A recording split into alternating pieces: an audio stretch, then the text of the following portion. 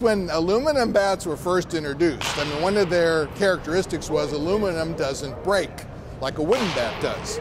So you don't have to worry about broken bats. But in addition, they had some dynamic characteristics, made it easier to hit with an aluminum bat.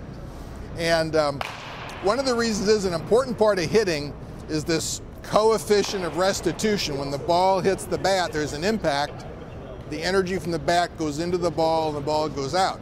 Well, a wood bat can lose a lot of energy in it, but aluminum has that pinging sound.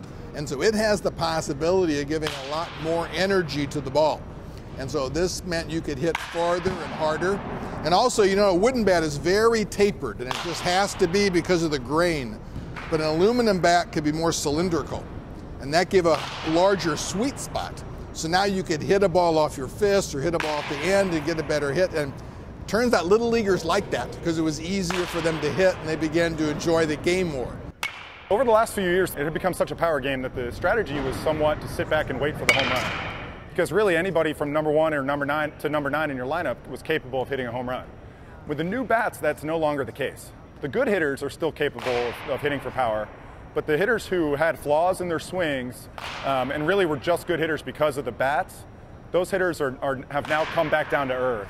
It was kind of a universal reaction throughout the NCAA that the players were not happy about this, because everybody loves offense and all the hitters love hitting home runs, and they knew going in that it was just going to be much less of that. So yeah, they were upset initially. And the background, of course, is the number of home runs in the NCAA baseball has just been going up, up, up astronomically. And the game is not as interesting if there's just a bunch of home runs. You know, baseball's about manufacturing runs, hit and run. And so I think the NCAA felt the bats were getting really too hot. It was not fair to past ages. It's really taking baseball back to the 1970s, which is when the NCAA originally made the switch from wood bats to metal bats. So the numbers have just crashed down. Offense is down about 30–35% depending on what metric you use.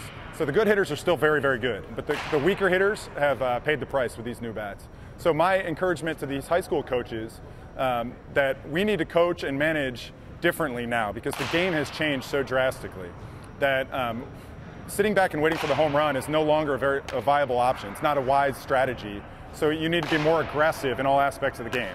One way in which we do that is we're extremely aggressive on the bases. We stole 120 bases last year, the most in school history. We had a freshman actually steal 34 bases, which was also a school record. And that's just one way that we try to manufacture offense, because the bats are not going to do it for us anymore.